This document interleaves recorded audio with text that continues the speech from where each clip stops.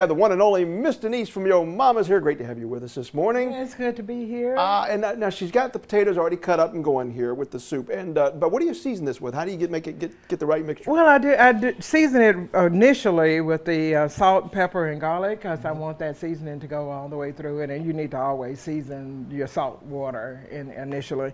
And then, of course, I put butter in it.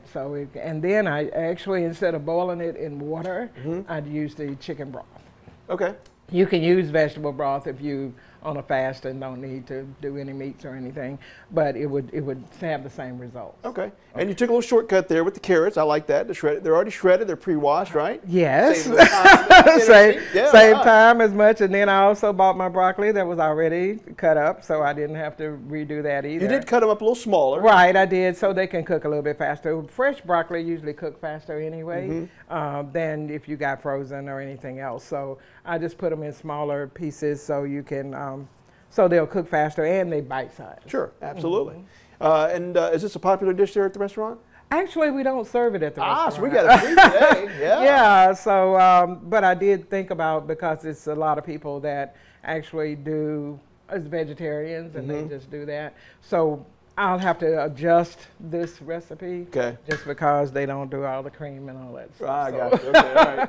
Yeah, but we do have a lot of customers that come in now that just want more vegetables. Yeah, absolutely. All right, so we got it's going to take a while for that the broccoli obviously to soften up there. But what else do you add to this to make it special? Okay, so I'm going and add the cream.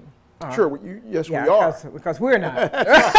We're not fasting today. Not today, we're not. So yeah, so I'm gonna add the cream to it, and that's gonna help with of course, the potatoes, every time they absorb something, it's just adding flavor. Right. Yep. Yeah. So we're not gonna do much more of that. And then this is I'm gonna turn this up a little bit, and this is gonna cook a little bit. And then we also have cheese that we're gonna add to it. That's why it's like a loaded potato. Okay. I did some bacon that that's like, of course, again, you taking away from it.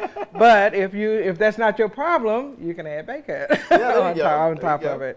And so we're gonna let this boil here. And once that boils, how long do we bring it down to a simmer? And how long does the cooking process on? It doesn't take long. After this comes back up to a boil, I'm just gonna add a little bit of Parmesan cheese to it. Okay, all right. And then we'll add our regular cheese and let it melt. And at that point, because the potatoes are done, that's all you need. I did want to ask you, did you add onions to the process, or is that coming? I added, it was onion powder. Okay. I did not add the onions. Okay. Usually, you can grate them up and saute them and put them in there. That's the only reason I was asking. Yeah. I thought, okay, I love onions, some people don't. Right, exactly. So I'd throw those babies in there, yeah. And so when you're cooking for some people, you can put them on the side, and if they want to add onions, they can. So that's generally how we do that. All right, so now, I'll let you go and work with that. Now, are these potato cakes? Like, what do we have here? Actually, it's just cornbread. Okay. Instead of sticking it in the oven and doing those, you can do it in a pot, in a skillet, and just do it on top of the stove like you would a pancake. Yeah. And just flip it over, and that's what this is. So it's like a quick way of cooking cornbread. Oh, I love that. And so when the potato soup gets done, we're going to sop that a little bit. Exactly. This is why this woman, she's a woman after my own heart. No, okay. All right, so we're going to let that get to a boil. We're going to add our Parmesan cheese and get that going. For folks who don't know, by the way, Yo Mama's very prominent, obviously, in our city. If you've never visited there, what are the hours, by the way?